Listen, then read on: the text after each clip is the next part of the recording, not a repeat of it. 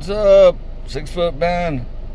And YouTube has gotten pretty militant about, people saying things about certain genders and certain letters of the alphabet and certain sizes of people and shit like that. Really protective of other people's feelings.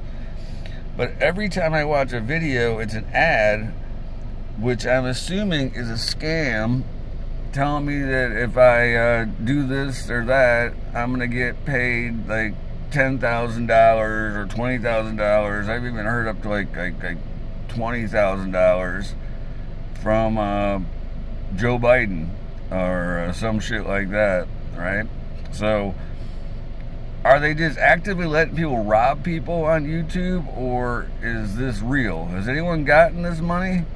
If you have, let me know, because I could use it, but it just seems a bit shady. And then they tell you only have a week to do it, but it's been going on for months, so I'm sure that week is up. I don't know, let me know. What do you guys think? Seems like they're letting people just like actively rob people on YouTube, but I could be wrong. Let me know. If you got that money, let me know. Like I said, I could use it. Peace.